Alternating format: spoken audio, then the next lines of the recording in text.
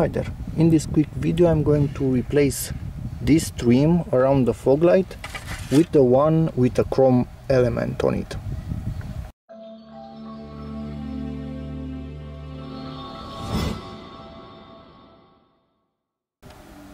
Let me show you the codes for the new ones with the chrome on them.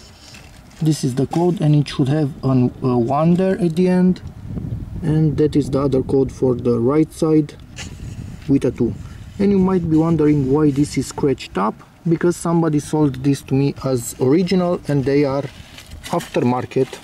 Yeah, anyway, be very cautious when you buy something and look really well at the pictures. I saw this but I thought, who knows what happened there. It was the brand that they rubbed away. Anyway, let's get these things on.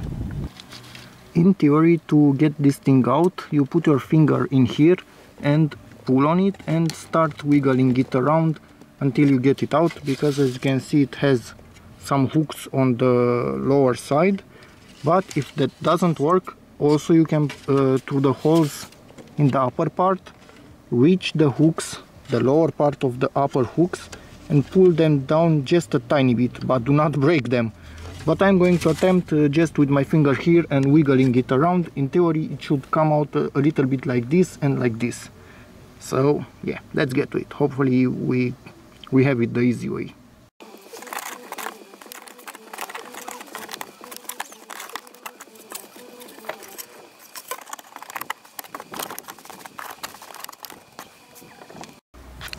Okay, so let me explain what I'm trying to do. Through the hole I need to reach the cutout in the clip. You can see this, and when I push it down the clip will bend, and that is what I'm going to do with the two upper clips, this and this, which are here and here. This one you need to be at a really weird angle to get it.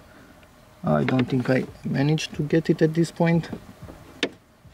Nope, not yet. Maybe yeah, here it is.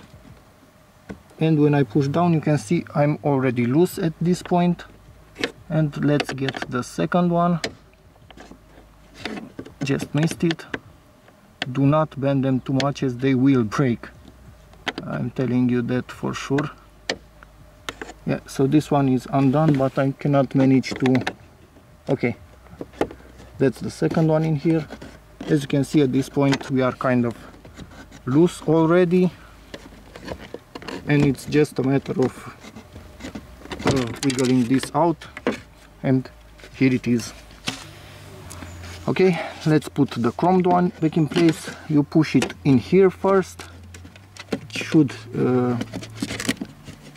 latch in place. There are two holes over there, and in theory then you just continue to push it in place. But this being a crappy aftermarket part, this will be way more complicated and way more annoying than it should be.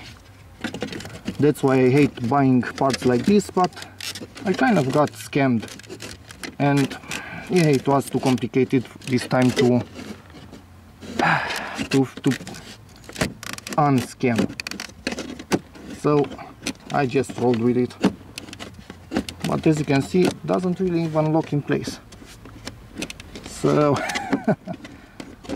yeah, I will tinker with it a little bit and see why it doesn't lock in place. An original one, it would have been already locked in. So yeah.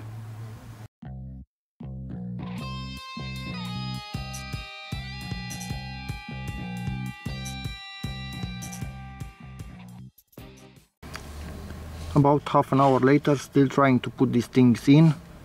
Heat it up with this, the clips, bend them outwards so they hook better, but I think they just cannot reach the desired place because this was too wide.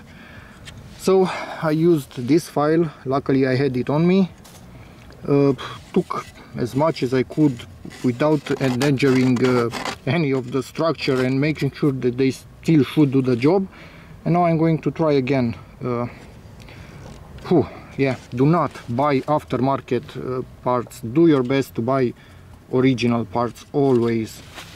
These things just do not fit. They just do not care. They produce them, but they don't care if they fit or not. Yeah, this almost hooks now in place, but still doesn't. It fits, but it doesn't hook. But we are close now. Bent these things even more by hitting them up. Filed these things down even more. And I hope it fits now, because I cannot do anything else. This is the level that I needed to bend these things. Now 3 of them are clipping. This one not yet, so I bent it even more.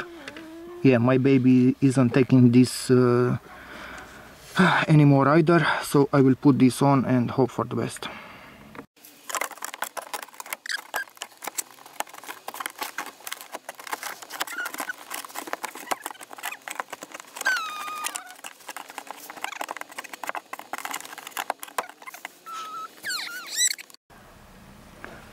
Finally, this side is done.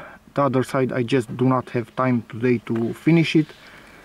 I cannot stress how much you should not buy aftermarket parts like this. As you can see, there is a gap in here, but luckily, yeah, it's in place. It finally is in place. And the idiot that sold this, it fakes. I bought original and he sent me aftermarket.